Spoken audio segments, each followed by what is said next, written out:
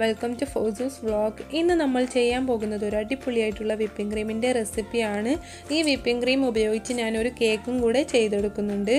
അപ്പോൾ ഈ ഒരു വിപ്പിംഗ് ക്രീം നമ്മൾ ഉണ്ടാക്കുന്നത് വീട്ടിലുള്ള ചേരുവകൾ കൊണ്ട് മാത്രമാണ്. അതായത് അരിപ്പൊടി വെച്ചിട്ടാണ് ഈ ഒരു വിപ്പിംഗ് ക്രീം ചെയ്തെടുക്കുന്നത്. വളരെ പെട്ടെന്ന് തന്നെ നമുക്കിത് ചെയ്തെടുക്കാൻ പറ്റും. വളരെ ചിലവ് കുറഞ്ഞത് എന്നാൽ നല്ല സൂപ്പർ ടേസ്റ്റായിട്ട് ആർക്ക് വേണമെങ്കിലും എപ്പോൾ വേണമെങ്കിലും ചെയ്തെടുക്കാൻ പറ്റും. അത്രക്കും ഈസി ആയിട്ടുള്ള റെസിപ്പിയാണ്. അപ്പോൾ വീഡിയോയിലേക്ക് പോകുന്നതിന് മുമ്പ് നിങ്ങൾ ആദ്യമായിട്ടാണ് ഈ ചാനൽ കാണുന്നതെങ്കിൽ സബ്സ്ക്രൈബ് ചെയ്യാൻ മറക്കരുത്. അപ്പോൾ തൊട്ടടുത്തുള്ള കുഞ്ഞു ബെല്ലൈക്കൺ വരും, അതും പ്രസ് ചെയ്തിട്ട് ഓൾ എന്ന ഓപ്ഷൻ കൊടുക്കുക. ഞാൻ അപ്ലോഡ് ചെയ്യുന്ന എല്ലാ വീഡിയോസും നിങ്ങൾക്ക് മിസ് ചെയ്യാതെ കാണാൻ പറ്റും. അപ്പോൾ നമുക്ക് ഈ ഒരു വിപ്പിംഗ് ക്രീം എങ്ങനെയാണ് ഉണ്ടാക്കുന്നതെന്ന് നോക്കാം. പാൻ നല്ലപോലെ ചൂടായതിന് ശേഷം അതിലേക്ക് 3 ടേബിൾ സ്പൂൺ അരിപ്പൊടി ചേർത്ത് കൊടുക്കാം. ഇതൊരു പച്ചമണം മാറുന്നത് വരെ ഒന്ന് വറുത്തെടുക്കാം. ഇനി ഇതിലേക്ക് ഒരു 1/4 കപ്പ് ചെറു ചൂടുവെള്ളം, ഒരുപാട് ചൂടുള്ള വെള്ളം എടുക്കരുത്, അപ്പോൾ ഈ മാവ് ഒന്ന് വെന്ത് പോകും. അപ്പോൾ ചെറു ചൂടുള്ള വെള്ളം എടുത്തിട്ട് കട്ടയില്ലാതെ ഒന്ന് മിക്സ് ചെയ്തെടുക്കാം. ഈ ഒരു അരിപ്പൊടി പുറത്തു നിന്ന് വാങ്ങുന്ന അരിപ്പൊടിയോ വീട്ടിൽ നിന്ന് ഉണ്ടാക്കുന്ന അരിപ്പൊടിയോ ഏത് വേണമെങ്കിലും യൂസ് ചെയ്യാം. പിന്നെ ശ്രദ്ധിക്കേണ്ട ഒരു കാര്യം, സോഫ്റ്റ് ആയിട്ടുള്ള അരിപ്പൊടി ഉണ്ടല്ലോ, അത് വേണം ഈ ഒരു ക്രീം ഉണ്ടാക്കാൻ എടുക്കേണ്ടത്. അപ്പോൾ ഇത് നന്നായിട്ടൊന്ന് മിക്സ് ചെയ്തിട്ടുണ്ട്. ഇനി നമുക്ക് ഇതിലേക്ക് 3 ടേബിൾ സ്പൂൺ പഞ്ചസാര പൊടിച്ചത് ചേർത്ത് കൊടുക്കാം.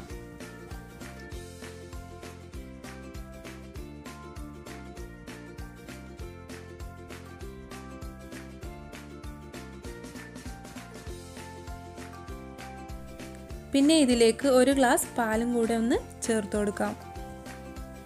ഇനി ഇത് ലോ ഫ്ലെയിമിലിട്ട് നല്ല പോലെ കൈയെടുക്കാണ്ടൊന്ന് കുറുക്കിയെടുക്കണം. അരിപ്പൊടി ആയതുകൊണ്ട് തന്നെ പെട്ടെന്ന് കുറുകി കിട്ടും. പക്ഷേ ഫ്ലെയിം കൂട്ടി വെച്ച് കുറുക്കിയെടുക്കുവാണെങ്കിൽ ആ ഒരു പെർഫെക്റ്റ് ആയിട്ടുള്ള ക്രീമിൻ്റെ ടേസ്റ്റ് കിട്ടില്ല. അപ്പോൾ ഇങ്ങനെ നമ്മൾ കൈയെടുക്കാതെ ലോ ഫ്ലെയിമിൽ വെച്ച് കുറുക്കിയെടുക്കുമ്പോൾ ആ പാലിൻ്റെയും അരിപ്പൊടിൻ്റെയും ഒക്കെ ടേസ്റ്റ് ഒരു വല്ലാത്ത ക്രീമിൻ്റെ ടേസ്റ്റായി വരും. അപ്പോൾ അതിനു വേണ്ടിയിട്ടാണ് കൈയെടുക്കാതെ കുറുക്കിയെടുക്കാൻ പറയുന്നത്. അപ്പോൾ നല്ലതുപോലെ കുറുകി നല്ല വറ്റി വന്നിട്ടുണ്ട്. ഈ സമയത്ത് അരിപ്പൊടി നന്നായിട്ട് വെന്ത് കിട്ടും. എത്രത്തോളം കുറുക്കിയെടുക്കാൻ പറ്റുന്നുവോ അത്രത്തോളം കുറുക്കിയെടുക്കണം. ഇനി ഞാൻ ഫ്ലെയിം ഓഫ് ചെയ്യാണ്. ഇത്രയും മതി.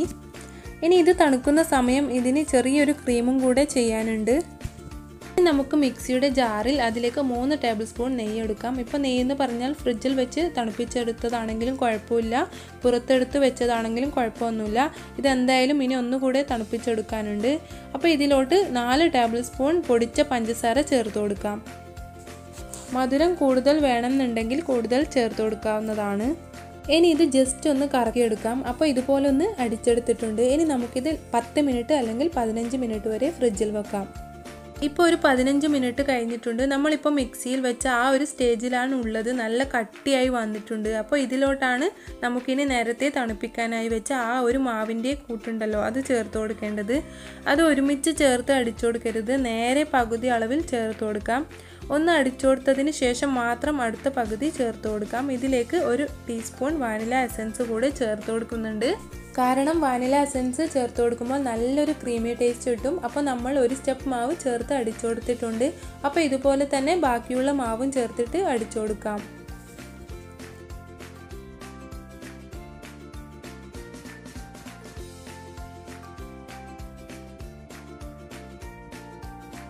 അപ്പോൾ ഇത്രയേ ഉള്ളൂ. നമ്മുടെ വിപ്പിംഗ് ക്രീം ഇവിടെ റെഡിയായി കഴിഞ്ഞു. വളരെ പെട്ടെന്ന് തന്നെ നമുക്കിത് ചെയ്തെടുക്കാൻ പറ്റും. നല്ല സൂപ്പർ ടേസ്റ്റ് ആയിട്ടുള്ള ക്രീമാണിത്.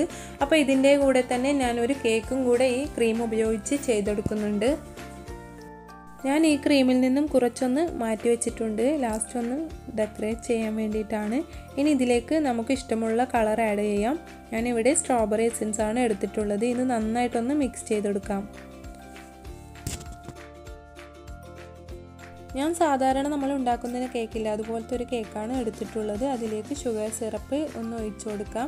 പിന്നെ നമ്മൾ ഉണ്ടാക്കി വെച്ച വിപ്പിംഗ് ക്രീം ഉണ്ടല്ലോ, അതും കൂടെ ഒന്ന് സ്പ്രെഡ് ചെയ്ത് കൊടുക്കാം. പിന്നെ ഇതിലേക്ക് ഞാൻ പീനട്ട് ബട്ടറും കൂടെ ഒന്ന് ഇട്ട് കൊടുക്കുന്നുണ്ട്, ഒരു ടേസ്റ്റിന് വേണ്ടിയിട്ടാണ്. വേണമെങ്കിൽ ഇട്ട് കൊടുത്താൽ മതി. ഇതും കൂടെ നന്നായിട്ടൊന്ന് സ്പ്രെഡ് ചെയ്ത് കൊടുക്കാം.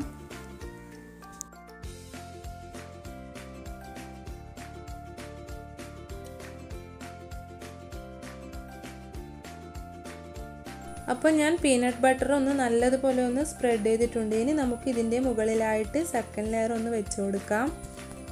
ഇനി ഇതിലേക്ക് ബാക്കി വന്ന വിപ്പിംഗ് ക്രീം എല്ലാം ഒഴിച്ച് നമുക്കിത് ഐസിങ് ചെയ്തെടുക്കാം.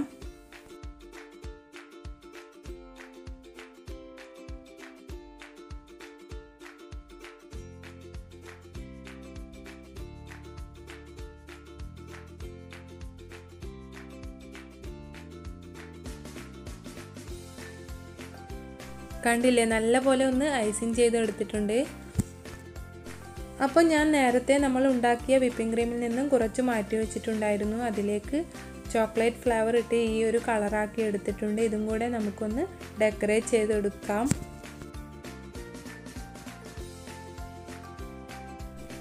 അപ്പോൾ ഞാൻ ഇതിൻ്റെ മുകളിലായിട്ട് കുറച്ച് ഷുഗർ ബോൾസ് ഒന്ന് ഇട്ട് കൊടുത്തിട്ടുണ്ട്. അപ്പോൾ നമ്മുടെ കേക്ക് ഇവിടെ റെഡി ആയിട്ടുണ്ട്. നല്ല സൂപ്പർ ടേസ്റ്റ് ആയിട്ടുള്ള ക്രീമാണിത്. ഒരുപാട് ചിലവുകളൊന്നും ഇല്ലാതെ വീട്ടിൽ ചെയ്യാൻ പറ്റുന്ന ഒരു വിപ്പിംഗ് ക്രീമാണിത്. അപ്പോൾ ഇത് ഏത് തരം കേക്കിന് വേണമെങ്കിലും ഈ ഒരു വിപ്പിംഗ് ക്രീം യൂസ് ചെയ്യാം.